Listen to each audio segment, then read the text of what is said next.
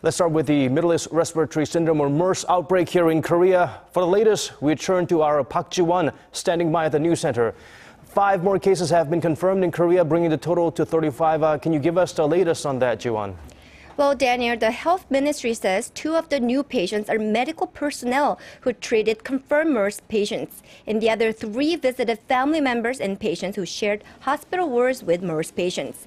And 2 of the new patients had no direct contact with the first patient, which means they're tertiary infections. And also, a Korean Air Force officer stationed at the Osan Air Base has been isolated after an initial test showed he had the virus. The health ministry's Center for Disease Control will perform additional tests to make a final MERS confirmation. The officer had been previously hospitalized at a civilian facility in Gyeonggi-do province that treated MERS patients. If the second test comes back positive, the officer would be the first MERS case in the Korean military. Some 90 soldiers who may have been in contact with the suspected patient are quarantined in their homes to prevent further infection. Well, Jiwon, the number of people in quarantine is increasing by the day. Where are we at now? Yes, Daniel. Well, health authorities have so far placed over 1,600 people in quarantine, about 1,500 in their homes and the rest in state-run medical facilities. In another preventive measure, over 800 schools and preschools have decided to temporarily close for the remainder of this week, with the majority of them in Gyeonggi-do province, where the first MERS case was reported. Well, obviously, parents and educators are taking necessary precautions. Jiwon, can you tell us more about how dangerous this virus is?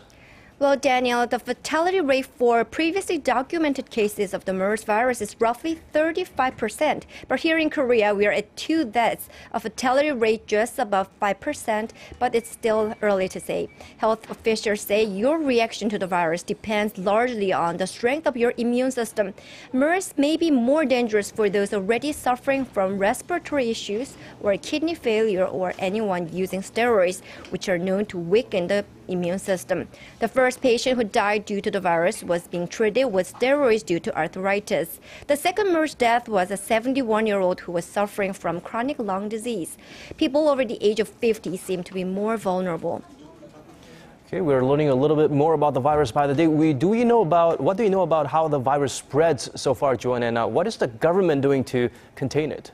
Well, Daniel, researchers still don't know a lot about this virus, but according to the health ministry, the virus can be transmitted through a saliva. So if an infected patient coughs within 2 meters of you, transmission is possible.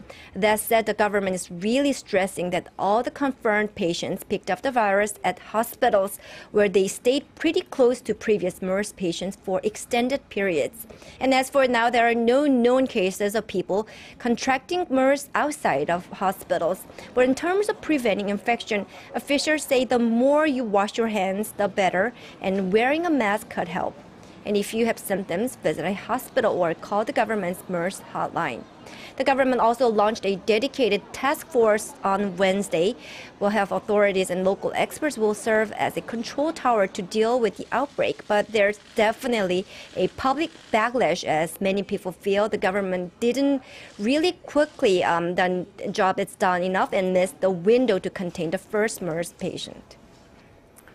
Well, thank you for that, Jiwon. Do keep us updated on the latest developments.